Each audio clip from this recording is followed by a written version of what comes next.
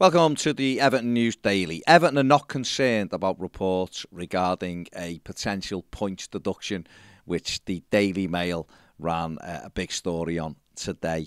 Everton, obviously, the financial fair play, the profit and sustainability rules in the Premier League, everybody well aware that Everton were close to the line on those. The Daily Mail have ran a sensationalist story. It's Mathew, who has been after Everton for a couple of years.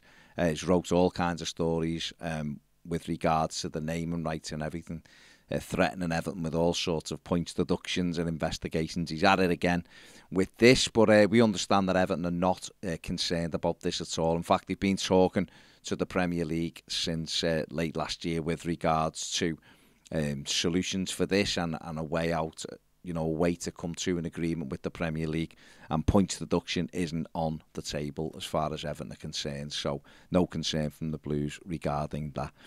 Everton have offered free coach travel to supporters travelling to the FA Cup quarter-final at Crystal Palace on Sunday, the 20th of March. The game kicks off at 12:30. Like I say, Everton offering free coach places there for that one. It is obviously an early kickoff. And the club have also announced that they've received 3,900 tickets for that clash. They go on sale on the 10th of March, and that is to season ticket holders with 18 credits from this season. So if you've got one of them, you can buy your ticket from the 10th of March.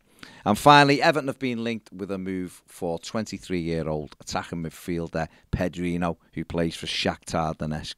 The young Brazilian has scored has played 11 games and scored 3 goals in the Ukrainian league this season. He's also scored 1 goal after 7 appearances in the Champions League.